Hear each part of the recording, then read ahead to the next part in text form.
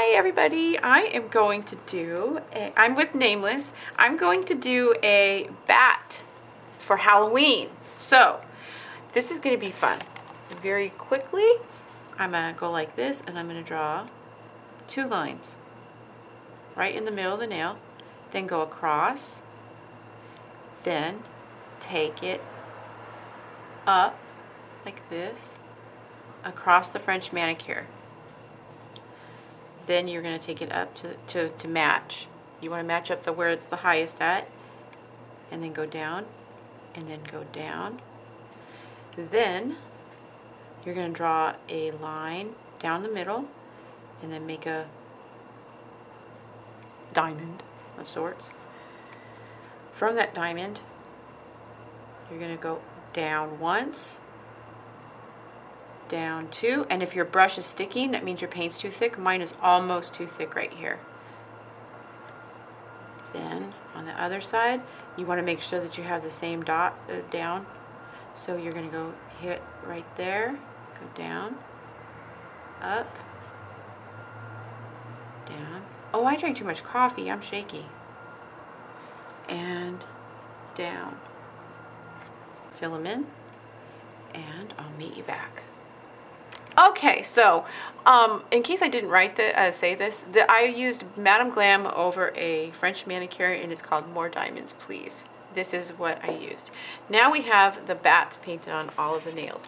I just barely put the More Diamonds, Please on my brush, and then I put them in like this, just barely, barely, barely.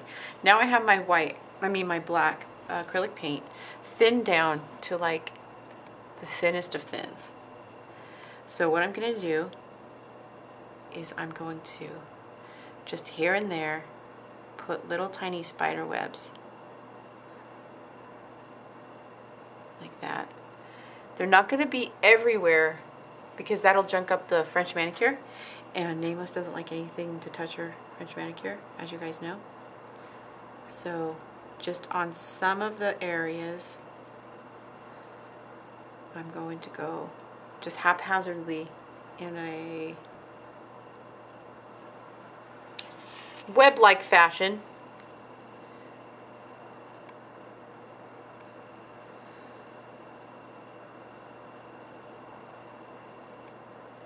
And you see, they don't have to be everywhere. It's just a little tiny bit to give the assumption. Alright, lastly, I put a little bit of black glitter, and I'm mixing it with a little bit of Wet n Wild nail polish and making it nice and thin.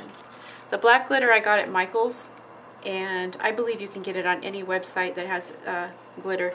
This is a Reflex Mauve, if you can believe that. It's a really lovely one, and that's why I had to get it. Well, actually, my sister got it for me, so thank you if you're watching this. So I'm going over each one so they glitter up a little tiny bit right in the center, and it also gives them a little bit more of a black look to them, that it's deeper than the regular look. Okay, and here is the end result. Oh, they're very reflective. Here, I'll let you reflect in them.